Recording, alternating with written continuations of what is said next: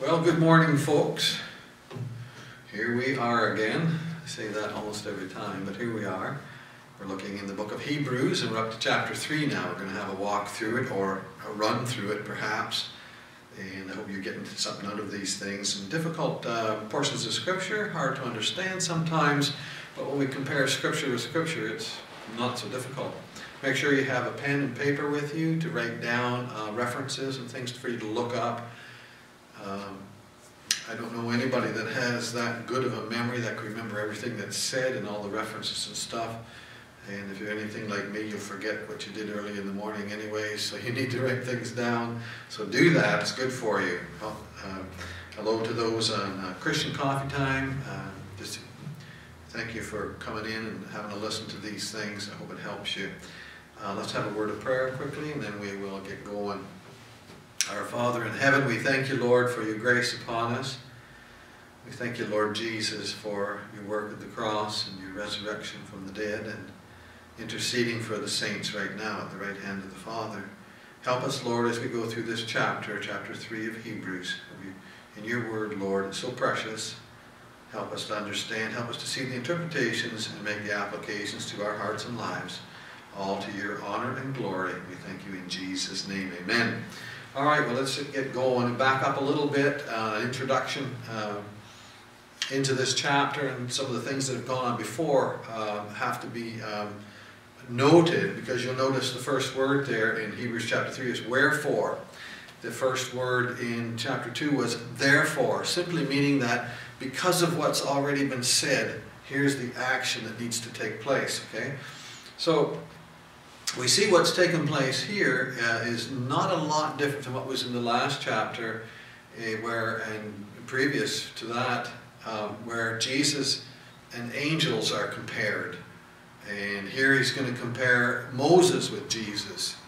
Now, the theme of the book, is that the right word to use, the theme? I'm not sure. The overall, what's going on in the book is the Holy Spirit is trying to convince some amongst this group of Hebrews, somewhere in Italy we believe it is, probably Rome, that some had a heart of unbelief. They had tasted the good word of God, they'd seen tremendous things, but they hadn't entered in through belief yet. And you understand that illumination, enlightenment, knowledge that the Spirit of God gives is not salvation.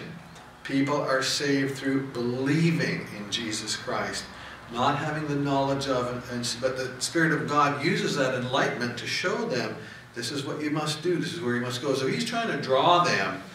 This is not the loss of salvation, as so many people say. It's either listen, no it isn't. You're not saved by illumination. Maybe that's the problem today in our evangelism, that many people are just to that state and they're told, okay, you're good to go now kind of thing. No. Sometimes it may take a while as the Spirit of God draws that person to that place of complete and absolute belief in Jesus Christ. That's above all else, putting everything else aside, your whole self, your whole heart to Christ. Okay? It's not the loss of salvation. Again, enlightenment does not save. And you'll notice as we go through this chapter, 3 times the Spirit of God references something from the Old Testament, which is called the provocation in the wilderness in Numbers chapter 13 and 14, where the children of Israel who were brought out of Egypt come up to the edge of the promised land, and the Lord says, send spies in and search it out. And they were in there for a long time, and they come back, and they brought back some of the fruits and stuff from the land, and they give the report, and the people saw the fruits, they tasted it, they saw, they heard some tremendous things, but yet they were afraid of the giants that were in the land. They said that we are as grasshoppers to them. He says, what are we going to do? We're going to all perish. Why did we come here anyways? Let's find somebody who will take us back to Egypt. So they had seen the things of the promised land, of God's promised rest, and so on and so forth. They had tasted of it, and yet through unbelief they said, nope, we don't want it, we're going back. Okay? So God was very upset with them, as we'll see through this. And here we see the Spirit of God uses those things in the Old Testament as, I call them pictures. There are things to help us to see and understand. It talks about that in Romans, is it chapter 14? I think it is. And in Corinthians once, that the things that were written beforehand were written for our learning. They're pictures and such. Okay, we'll get into that another time. Let's have a look here. First of all, wherefore? Okay, because of these things that we see here, he says, wherefore, holy brethren. Now, you just stop and think about that word holy. If you confess and profess Christ as your Savior, your life should be one of holiness. And God says, be holy, for I am holy. That means you've got to let go of the old ways. And the Spirit of God does that work in your heart. You don't want the old ways. You were changed when you got saved. Your heart's different. Your heart is towards God and the things of God, not towards sin and such like that. If it is, you've got a big problem. Holy brethren, partakers of the heavenly calling. Now, brethren is probably a Jewish writer here. It's not Paul, it's not Timothy. The Bible says that. But it doesn't really matter, because the writers of the scriptures were basically just instruments in the Lord's hand, in the Spirit of God's hand, like that pen would be an instrument in my hand to do the writing. The pen didn't write the letter, I did. The pen was just an instrument. If we could say it that way. It's a crude way to put it, but it's kind of like that. The Spirit of God gave us the scriptures. Holy brethren, partakers of the heavenly calling, the gospel call. When somebody came to you and presented the gospel to you somewhere along the line, maybe many times, that's God calling you. And when you go out and witness to somebody, take a tract and tell them about Jesus, you are calling them. Rather, God is calling them through you, isn't he? And he says, consider. Now, look at that word consider there. I like studying the words. I go back and look at Greek New Testament, and then take that word and find out what it means, okay? Which is very important for us, because we're going to find out what the meaning of the word is, the word that the Holy Spirit gave us.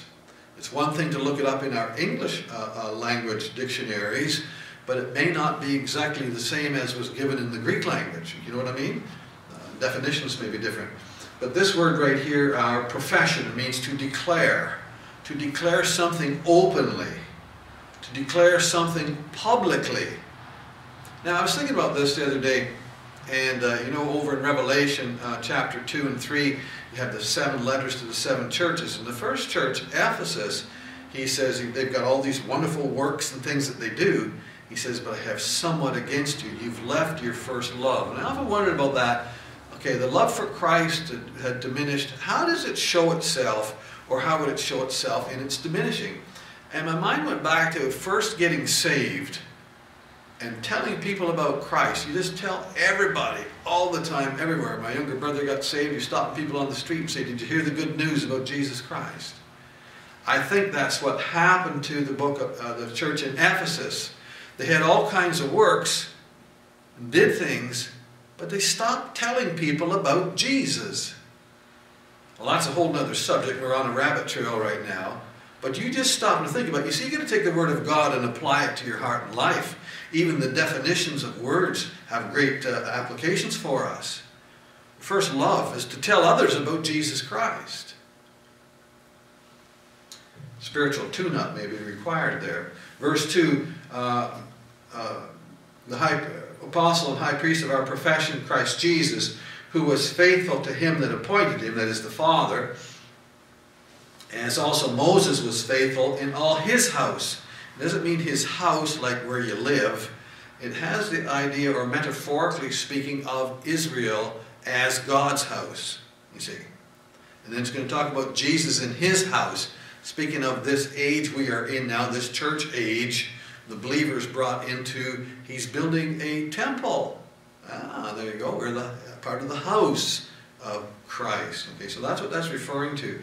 As Moses was faithful in all his house, in his work for the Lord, he was faithful in all that God gave to him, gave him to do. For this man, Jesus that is, was counted worthy of more glory than Moses, of course, because this is the Lord God himself God manifest in the flesh, there's Jesus Christ on the earth, more glory than Moses, inasmuch as he has built the house. He's responsible for the living stones, the lively stones that we are that make up this temple. And we individuals are, know ye not that your body is the temple of the Holy Spirit. Inasmuch as he that has built the house, as believers, has more honor than the house. You just stop there for a minute and we think about that.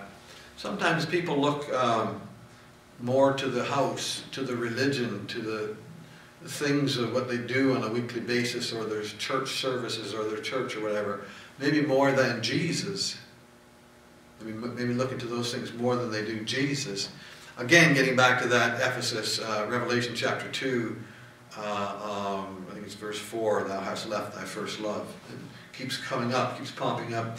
Verse 4, for every house is built by some man, but he that built all things is God.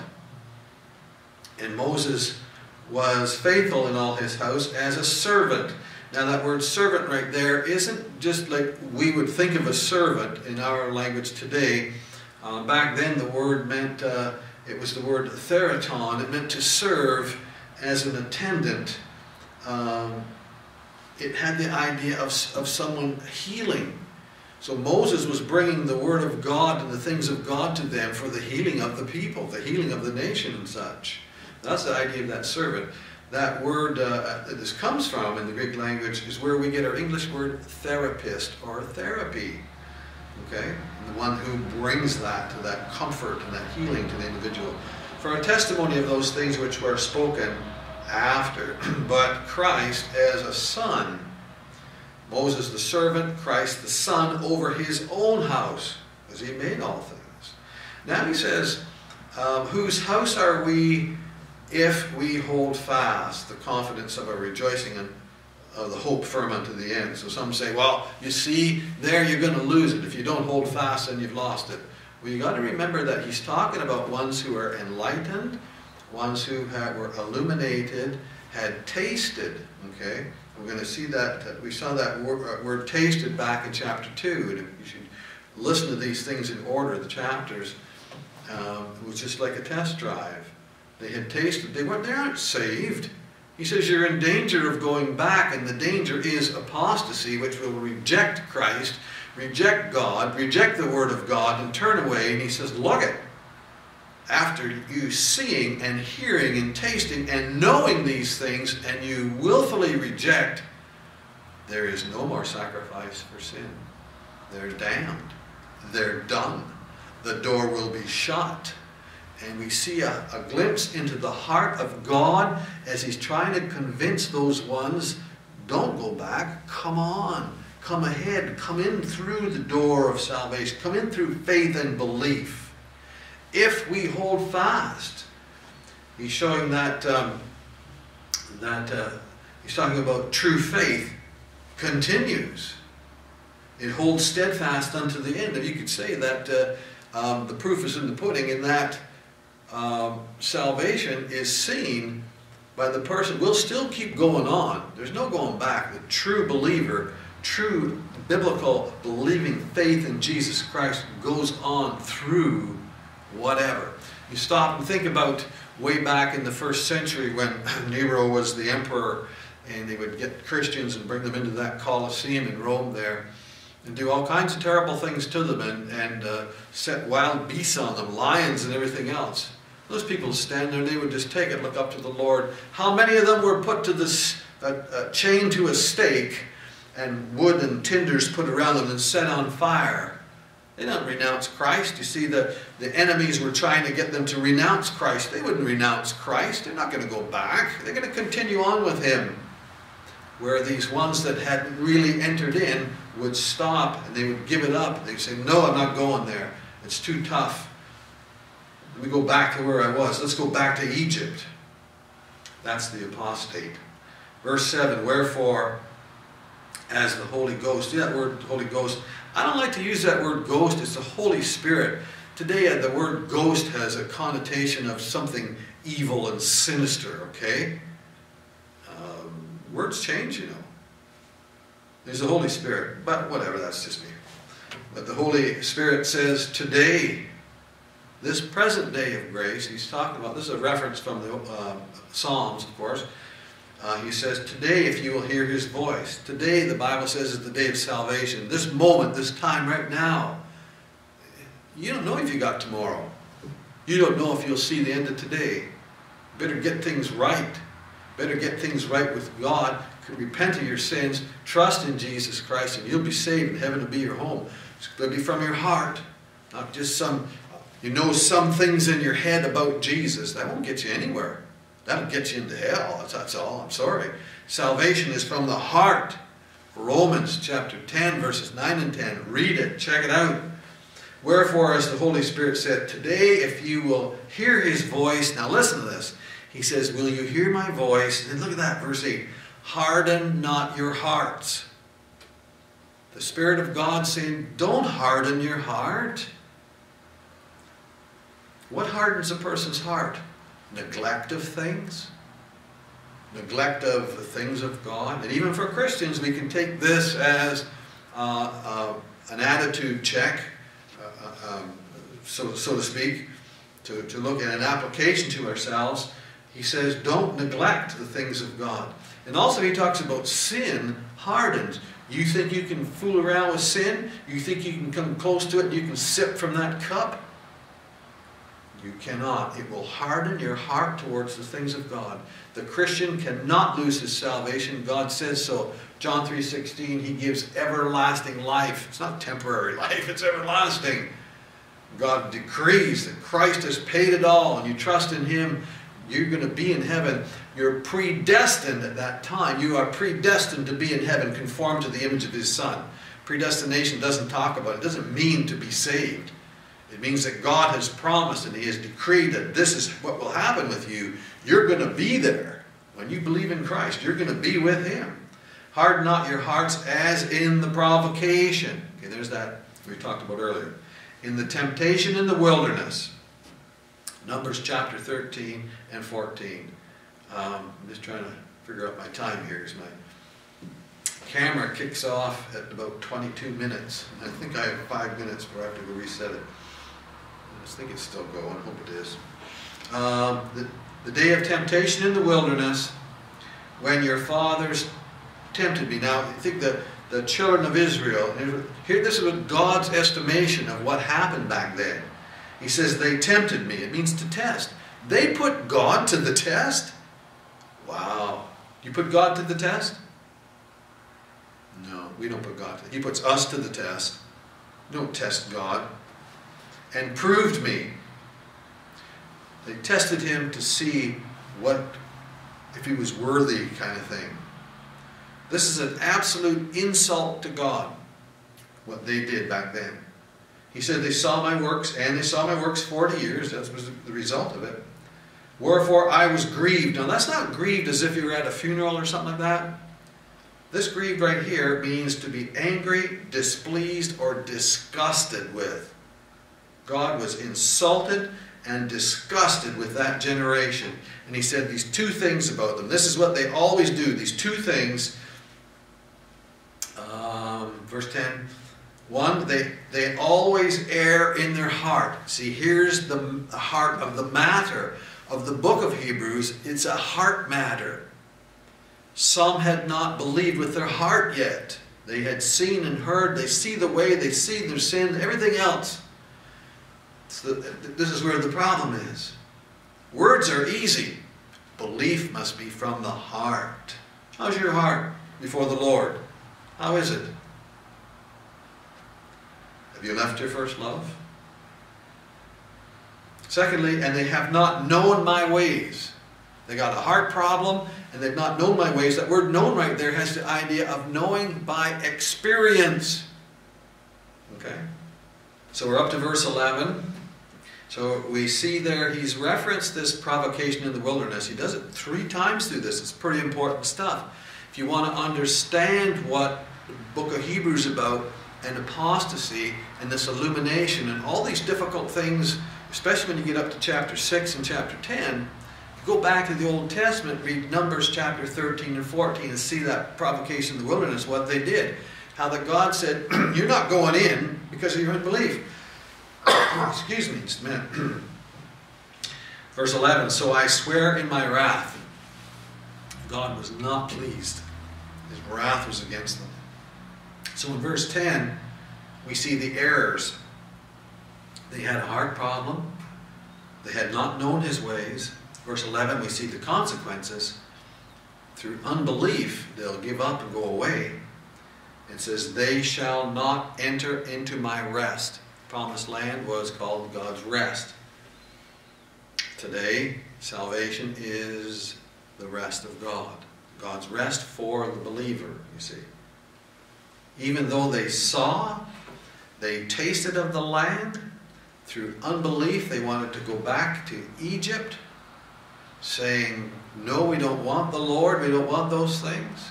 We're not going into the promised land. Then the door of the promised land is shut closed to them through their unbelief. Verse 12, he says, take heed, brethren, lest there be in any of you an evil heart. That word evil there has the idea of evil that causes pain and sorrow. An evil heart of unbelief in departing. There's where we get our word apostasy from, is that word right there. We also talked earlier about this departing, this apostasy, that some they go ahead and such, then go back. If you look up 2 Peter chapter 2, verse 22, in and around there, read it, the verses before and after, you'll see that he's talking about the very same thing. They had known the way of righteousness, but they gave up and went away. As the sow that was washed has returned to her wallowing in the mire, and the dog has returned to his vomit. That's a picture in the Bible of apostasy. Coming right up to the door, seeing, tasting, hearing, understanding, but yet going back. Wow. So we see this terrible, terrible thing, verse 12. This is the overview of the letter, verse 12, right there. But there is a remedy. There is a preventative. And it's here in verse 13. He says, but exhort one another daily. Now, I'm wondering about this. So there's some that weren't quite saved. They not quite saved. Either you're saved or you're not. It's like, yeah. Could it be that in our midst and round about us that there are people that are not quite entered in yet, maybe? Well, we have to just leave that, because we can't really judge people's hearts. God knows them that are His. But we take the application for ourselves. Look what he says. People around about us, and we're talking about church people, believers and such, are hurting. People need help. Look what he says here. But exhort one another. That means to urge someone to take a particular path. I want you to, for the future. This is what you have to do. I'm encouraging you, strongly telling you to do this. One another. And he says daily. It's not just like Sunday service, Sunday morning or whatever, Sunday evening or whatever. It's every day. You get on your phone, you text somebody, you call somebody, you visit somebody, and you encourage them. You help them, because when we're left by ourselves, we can have problems, and we get problems mount up. We need people around us. Christians are a body to help and to encourage one another, to exhort, to challenge. While it is called today, look at what he says. Exhort one another daily, often, lest any of you be hardened through the deceitfulness of sin. Sin leads you away. Now, the interpretation is to those people who weren't saved. They were illuminated, they saw and they understood the way of salvation, but they're in danger of giving up. The application for ourselves today, believers who have trusted in Jesus Christ, sin still can affect you. What it does is it leads you away from God, because it is deceitful. You can't fiddle around with it. You can't have the Savior and sin. When you got saved, that was clear, wasn't it? You can't go back in. Be careful of the things you watch on television. There's wicked, immoral stuff on there all the time. Occult stuff all the time. Be careful. You dabble in that, you sip from that cup. Next time it's easier and easier. Sin will harden your heart towards the things of God. And he'll deal with that. Have to deal with you. Verse 14, for we are made partakers of Christ. That means to share with, a partner with, if we hold the beginning of our confidence steadfast unto the end. The same as back at verse 6. If we hold the beginning. How do you begin? You begin by faith from your heart. Faith in Jesus Christ. He's the Savior. He's the Son of God. He's God manifest in the flesh. He went to the cross of Calvary for my sins, for your sins. If we would believe in Him, trust in Him, put our faith in Him with all of our heart, we'd be saved. In the person of Christ, the work of the cross, the death, burial, resurrection of Christ, you will be saved. Okay? The beginning of our confidence, steadfast unto the end. Start by faith and you will continue by faith. Perseverance, or rather you could say continuance, is a proof of salvation. And God says so right there.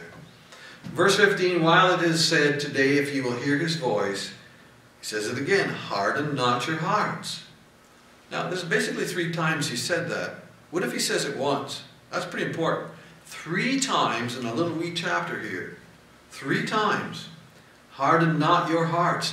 The individual hardens their heart. It's not somebody else's fault. It's not God's fault. It's not somebody else's fault. It's the individual, the things that we let in through the eye gate, through the ear gate, things you think on, things you do, attitudes, can harden the heart towards God. You go over, again, you go over to the letters to in the book of Revelation, chapters 2 and 3. Ephesus did all kinds of wonderful things, and yet they left their first love. Their heart was beginning to get hardened. And you notice out of those 7 letters, 5 of the churches are told to repent of something. Isn't that amazing, eh? So where are we? Verse 15, well, it is said today, if you will hear His voice, harden not your hearts, as in the provocation. Hold fast. So we're looking at the thing that's going on here, what he's saying. It's belief versus unbelief. Okay? The heart versus head knowledge. Verse 16, for some when they had heard, did provoke. Now, he's talking about back in the provocation in the wilderness. Who was being provoked? Was it God that was being provoked? Well, if we look at the word right here and look at the context, what took place was when the spies came back, and you had probably a couple million people there, you know. You had like, I think it said, was it 200,000 men came out, and if every man had a wife, and they had a couple of kids, and so on and so on. You got a lot of people, okay? A lot of people there of Israel. And you have 12 spies. And some of them start to complain and grumble. And the word provoke there, it has the idea of to make bitter, to pick, to make bitter. And so they start complaining and grumbling, and pretty soon it starts spreading through the crowd, it spreads through. Whoa, wait a minute, there's a great application. Are any of us ever prone to or find ourselves in a state where we're grumbling about something, we're murmuring about something, or somebody else or whatever? You know, that thing can provoke somebody else, can move over to somebody. And the Bible tells, I think it's Hebrews says, it talks about this spirit of bitterness that can rise up, and whereby many are defiled. You can be careful of that. That thing will spread. Just like laughter is contagious, so is the opposite. So is that grumbling, miserableness, it's contagious. And it comes under the heading of that word right there, provoking, picking, finding fault, that bitterness of heart. Okay? For some, when they had heard, did provoke, howbeit not all that came out of Egypt. They weren't all guilty of it. Some wanted to go ahead and go into the land. But with whom was he grieved? It wasn't all the people. It was those ones that complained, those ones that wanted to go back, those ones that didn't believe God's word, those that didn't believe God. He was angry with them, displeased with them. Verse 17, whom he was grieved 40 years. He says, you know what? Everybody from 20 years old and under are not going to come under that condemnation back then.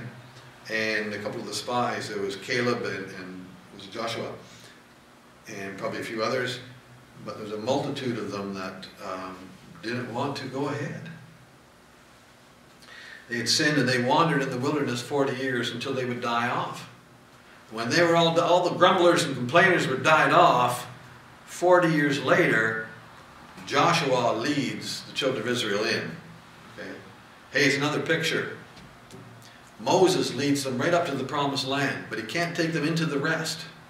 Moses dies. Joshua takes them in. It's a picture. Moses represents the Ten Commandments, the law. That doesn't bring you into the rest. It takes Joshua, Jehoshua, and the Greek word equivalent to that is Jesus. Joshua is a picture of the Lord Jesus right there. The Ten Commandments can't take you into the place of rest, but Jehoshua can, the God-man. Anyway, it's fascinating, the Old Testament stuff. Whose carcasses fell in the wilderness, the sin of unbelief, they rejected God. Verse 18, and to whom swear he. Imagine God swears, makes an oath against somebody. Wow, that's serious stuff. That they should not enter into his rest, but to them that believe not. So he's getting this across. Look at, they're not entering in because they aren't believing. They're not believing with their heart. Again, go read it. Romans 10, verses 9 and 10, down to 13 there. It talks about the heart. For man believes with the heart. Salvation is through belief with the heart. You can believe in your head. I believe some things about Jesus. I believe this or that or whatever. But it's from your heart that he's your Savior. You have the sins. He did that for you. All that the Bible says about Christ, except he's God manifest in the flesh for your sins. Believe in Jesus Christ with all your heart. As many as received him, to them gave he power to become the sons of God. And he asked the question, verse 18, and to whom sware he that they should not enter into his rest? Well, it was to them that believed not. See, the Old Testament picture of knowledge, but with unbelief. The rejection of God brings damnation. So we see, verse 19, that they could not enter in because of unbelief. He's saying to these Hebrews back then in the first century, so you see then, if you have a heart of unbelief, you won't get in. Even though you've tasted, you see, you've seen the things of God, you've tasted of the Holy Spirit working and such, and you understand. That's not salvation, belief is. So we can also see, we see that they could not enter in because of unbelief, so the opposite is true. We can see that the door to salvation is only through belief in Jesus Christ. These ones were in danger. They were right at the door, right there. They're hovering before the door and hesitating to go in by faith. And I wondered this. You take your pen, your pencil, mark down Matthew chapter 7, verses 21 to 29, where Jesus says in that day, that's a judgment day, and some will say that they've done this and that and the other thing for the Lord, many wonderful things, and he says, I never knew you. Well, they thought they were just fine. How come? Well, maybe they just had the knowledge. Maybe they were just enlightened. They've never come to that place of belief in Jesus Christ with their heart. You check it out if that's so. Anyways, there's chapter 3. He's going on and continuing on the comparison, trying to convince these ones, look at it. Here's a great problem and danger before you. Look to the Lord Jesus Christ, salvation in him only. John 14:6, Jesus said, I am the way, the truth, and the life. No man, that's no one, comes unto the Father but through me, he said. Not in prayer, not in salvation, not any way. He is the door to heaven.